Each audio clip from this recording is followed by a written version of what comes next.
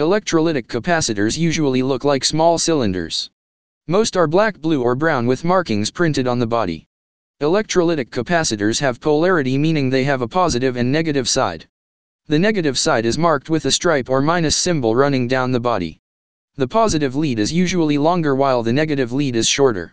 Always connect them the right way in a circuit. If reversed, they can get damaged or even explode. On the capacitor body you'll see numbers like 100 microfarads, 25 volt. The first part tells you the capacitance value. The second part tells you the maximum voltage it can handle. Example.